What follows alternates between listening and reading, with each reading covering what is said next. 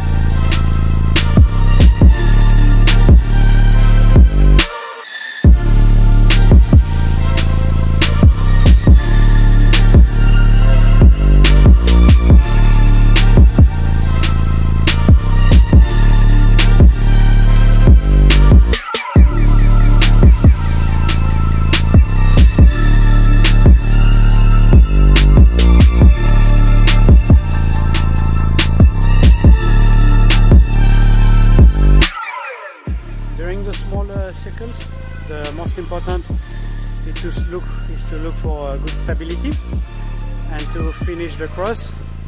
I like the skaters they push with all the wheels in underground, so we do it also in both directions, and they have to really focus on putting the both skates in the direction of the corner for the younger one, and for the best one they have to really focus on stability and finish the cross.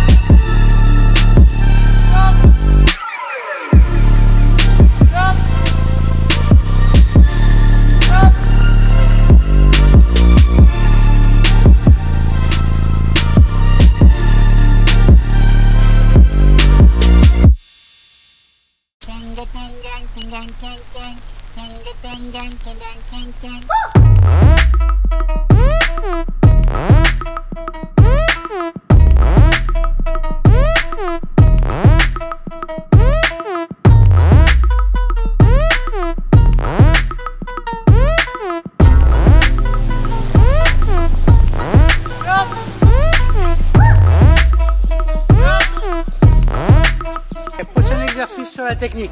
On va faire l'exercice avec les grands ronds. Là, on fait un grand cercle ici, on reste bien fléchi, on termine bien les croisés, un bout de ligne droite en roue libre, un grand cercle ici, un bout de ligne droite en roue libre, ok? Je veux voir plus baissé que ça, les épaules vous êtes trop haut là, ok? Descendez les épaules, il faut être plus aérodynamique. Ok, rappelez-vous le repère, il faut que vous sentiez le ventre sur le haut des cuisses. Ok, pour moi c'est plus facile alors, vous voyez? Ok, allez c'est parti!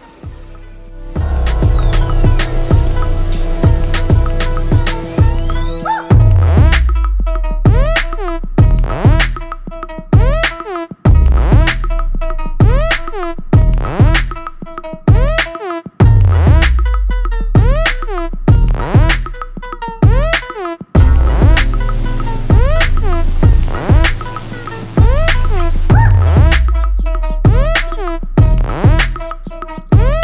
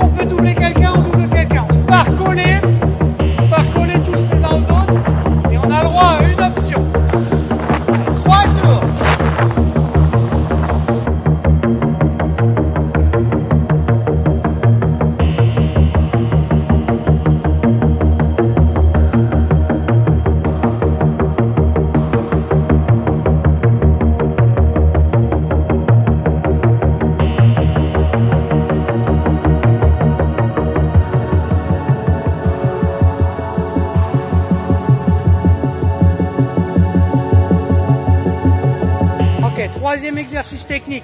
On va venir, on prend un petit peu d'élan sur le tour et ensuite on vient entre les deux plots là et les deux plots là pour rester en équilibre sur le pied gauche dans le virage en suivant la ligne rose.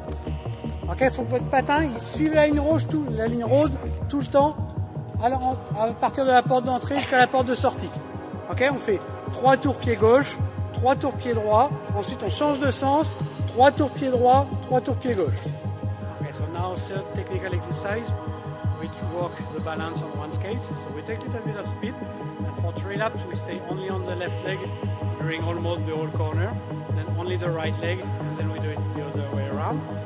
Most of the time I like to do much more on the left leg than the right leg, but for today, for the end of the year, we just do a balance exercise, 3 of each leg.